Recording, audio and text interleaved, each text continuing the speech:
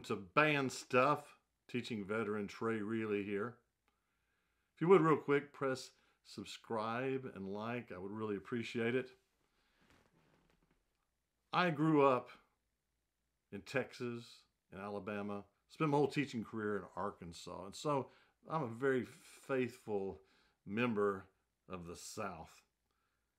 And there was a comedian a few years ago named Jeff Foxworthy who was very, very popular. And he mainly used the shtick, "You might be a redneck if."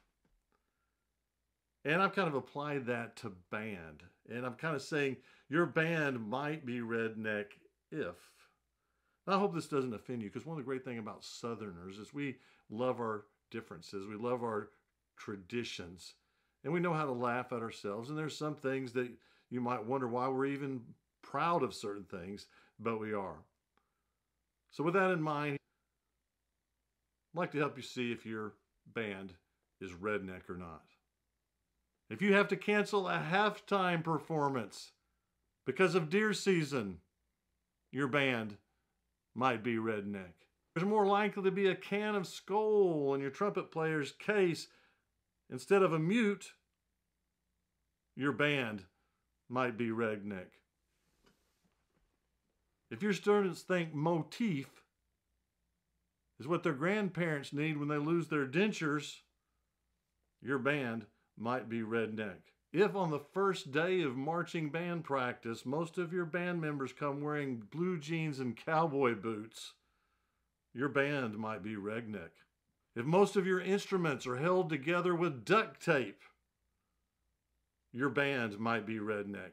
Your band parents boo the other band at halftime or at marching contests, your band might be redneck. If most of your band parents wear camouflage, your band might be redneck. If it takes most of your students longer to get to school in the morning on the school bus than it takes to get to an average and away game, your band might be redneck.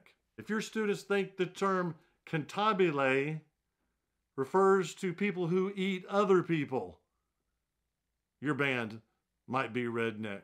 If your students think an elegy is what grows on top of fishing ponds, your band might be redneck. If you have a band parent stand up in the middle of a concert performance and say, "Way to play that tuber, Bubba," your band might be redneck. If you use a four-wheel truck for your band tower, your band might be redneck. If you have a student's truck whose stereo plays louder than your band might be redneck. Someone in your band plays the guitar, your band might be redneck. Have members of your band who also sing in the choir, your band might be redneck. If your best fundraiser is auctioning off a shotgun, your band might be redneck. Have an emergency and need a knife, and the brass section offers you more than 50 choices, your band might be redneck. And finally, if your band booster president looks like Elvis, your band might be redneck. Thank you. Thank you very much.